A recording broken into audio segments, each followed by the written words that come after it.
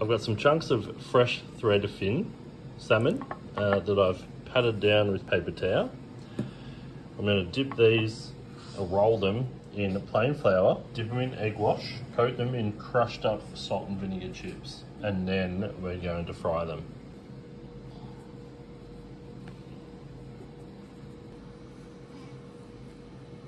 The egg wash is 2 eggs and just over a teaspoon of milk.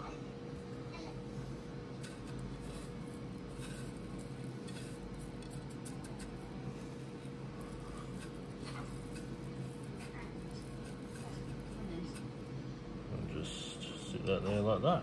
Get your pan started heating, whack in some butter. Before I got the pan started heating, I actually had these sitting here for about 10 minutes or so. Probably should have put them in the fridge, meant to help the crumbs stick.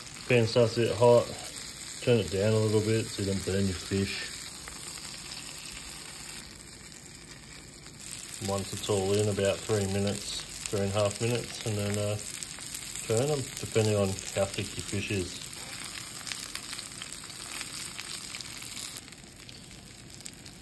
Looking pretty good. Some of the thick chunks, you can stand them on the edge to try and crisp up the edge a bit. These thinner ones aren't going to do that, but the ones you can, worth doing. Was just flipping this one and busting in half. Yeah, look at how good that looks. Yum. So that is cooked.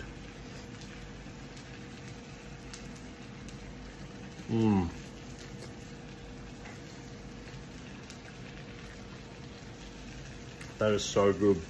Well, there you have it. I'm going to serve them up with some chips and salt and pepper squid. But crunchy, good crumb. Does lose a little bit of its flavour in cooking and egg wash in the butter.